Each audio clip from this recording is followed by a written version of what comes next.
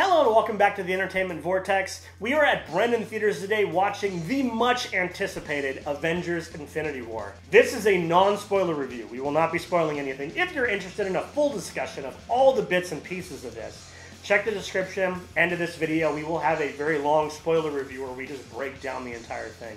But you're safe here if you haven't seen the movie yet. If you're someone that's watched some of our reviews in the past, or just some of the highlights, you know that we are enormous comic book movie fans. We have kind of both sides of the coin, with me being a huge DC fan, I know this is a Marvel movie, and JB being a huge Marvel fan. We really look forward to these movies when they come out. With that being said, I was really nervous about this movie. First being that even though I am a major DC fan, Thanos by far is my favorite villain in all of comic books. I've been reading him since I was young. I own all of the Infinity series, including Thanos Quest, bagged and boarded, mint condition. I am a huge fan of this character. And I just didn't know how they were going to do him correctly in this movie, because there are so many aspects of the comic book version of this that we don't have in the movie version. The cinematic universe just never did it. So I didn't know how we were going to do it. The other thing I was worried about is, how in the world do you take 10 years of movies and make this one epic enough to justify all of it building up to it? It's kind of the same thought I had when the first Avengers came out. How are all these big personalities going to work on screen together? And obviously they did a fantastic job there. This movie, I really didn't know how they were going to pull it off. That is quite a feat. You've got these characters, 30, 40 characters, many of which were strong enough to carry their own movies that were super epic. You shove them all into 2.5 hours, and you have to make it epic enough to justify all of them being together and the universe at risk. That's just mind-boggling to me. Going in, I really didn't see how they can do it. I am pleased to say they pulled it off. This movie was fantastic. From the beginning of the movie, the gloves are off. Well, all except for Thanos' glove. So as Nick previously mentioned, and as we've mentioned several times before, I am a resident Marvel guy. I've been waiting for this to take place for a decade at this point now. After the moment that I knew a Marvel movie could work in the way that I foresaw in my childhood dreams, I knew that I wanted one of the greatest stories ever put to page to be told, and told with justice. And also, as Nick mentioned, I had some hesitations because of the huge weight that this part of the storyline has for me as far as like my childhood is concerned. I love this storyline. I love the way that they choose to, start this huge cataclysmic event. I was worried that it wouldn't hold up the same way as far as cinema is concerned, especially considering their intention is to split these things into parts, as they've done with a lot of things in this entire universe. You have several different Guardians movies, different Iron Man movies. As you're building this world, like I said, you're only getting some bits and pieces of the overarching story. It started things off the right way. You don't end up with a lull, it's not like something you feel like you're gonna have to wait forever to get what you're looking for. There's no necessity to start building a story at this point. The story has been laid out. Everything is in place. All of the pieces are there. Now it's just time to reap those rewards, essentially. There is a lot that happens in this. All of the major characters get their time. I feel that we got to see Iron Man and Cap and Doctor Strange, and you get Hulk and you get Thor, and all these characters are there, and they have their story arcs, and the Guardians are all there, and everything just works well together. And I am extremely impressed. They do everything in the way that they should have. It's not something where, we're trying to create a story from scratch anymore.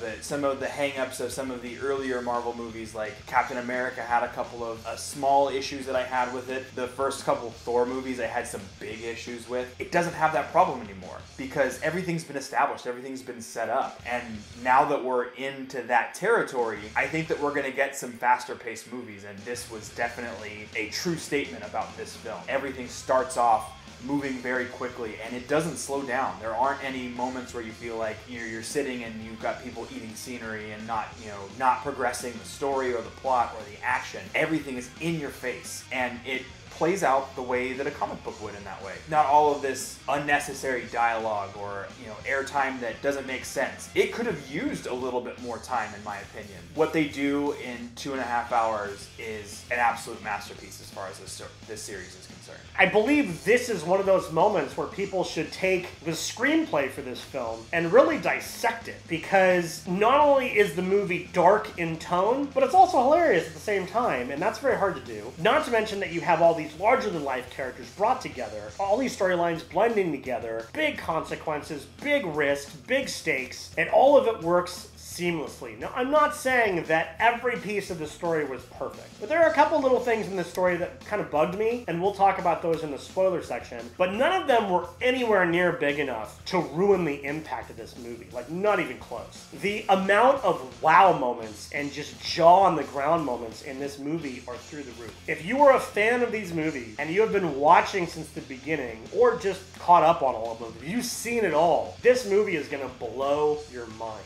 These characters are important to a lot of people, and the cinematic universe they've created means a lot to a lot of people. And I can't think of a better culmination than this. Thanos. You don't feel like he's necessarily 100% the bad guy here. I wouldn't say that he's like an anti-hero. He is definitely a villain, but he is a strong villain that just makes sense. And if they keep moving in this direction with their two most recent releases, they've done excellent work with building villains that make sense and that have proper motivations and would potentially fit into a real-world scenario aside from the giant, larger-than-life abilities. Thanos. I really didn't think they were going to do it justice. Now, I understand in the first Infinity Gauntlet comic series, he's pretty much just a villain, and it's not until later on do you get the wise Thanos that kind of has the greater good underneath him, and he's not necessarily a villain as he is someone that you might just not agree with. But in this movie, they captured the wise Thanos well. Don't get me wrong, he's BA, and he's pretty evil at points, but they did a really good job with his motivations, they did a really good job with his decisions, and they did a really good job with how the story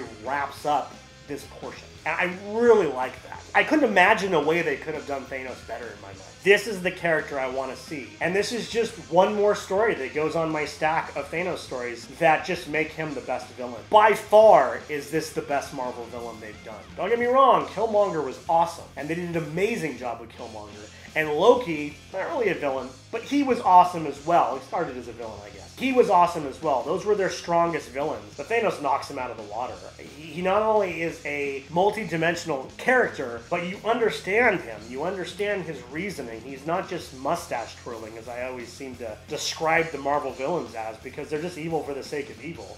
You're just waiting for them to monologue and break out in some evil laugh, like a supervillain in an old-style comic book, because that's basically how one-dimensional they are. But this is probably the deepest villain I've seen in all of comic book movies, including DC and non-Marvel DC movies. This was really well done. As far as the other performances are concerned, I mean, there's a lot to talk about. There are several other characters that have been built up in this world and that all have, their own outings and their own movies. I feel like some of the standout performances in this for me were Tom Holland.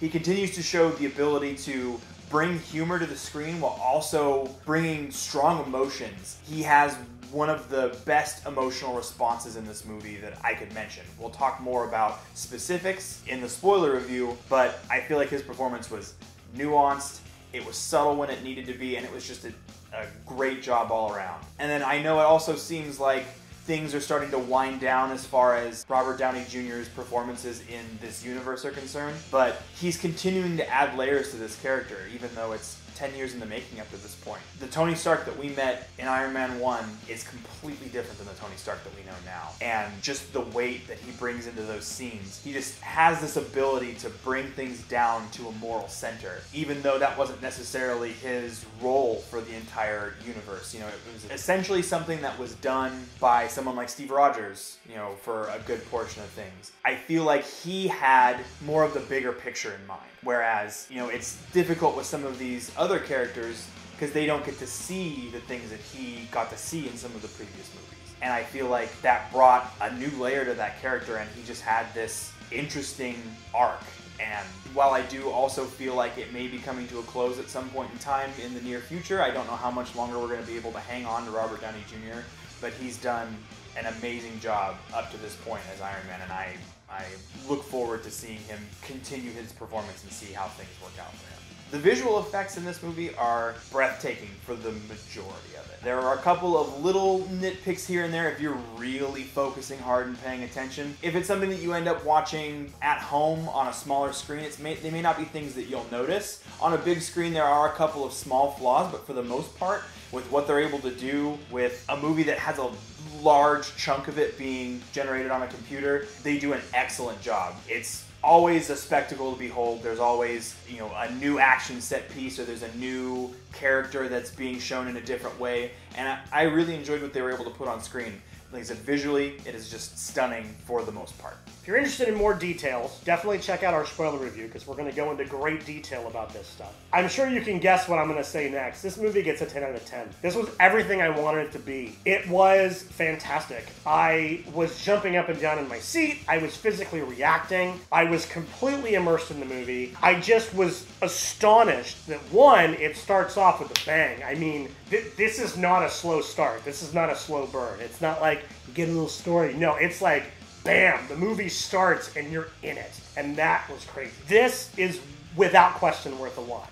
If you've enjoyed the Marvel Cinematic Universe at this point in any capacity, you owe it to yourself to see this movie. So this one is going to be unanimous across the board. I'm going to give this movie a 10 out of 10 as well. This is the definitive peak for Marvel at this point. They've done some excellent movies up to this point. I have a lot of favorites, and it's hard to choose, but this one just feels like it's just got a little bit of an edge, because it has everything. It has all of the characters. It has the best portrayal of a villain up to this point, I feel like, potentially in comic book cinema. So I'm curious to know, what is your favorite Marvel Cinematic Universe movie aside from Infinity War, which is my new favorite? Which one really had the impact on you? Let me know down in the description down below. I'm curious to see what everybody's favorite is. If you haven't already, don't forget to subscribe to this channel. We do a minimum of 4 videos a week, including movie reviews, Funko Pop news, and a bunch of gaming content. If you're interested in getting one of our t-shirts, the link is down in the description. And as always, we hope you'll follow us into the Vortex. We'll see you next time.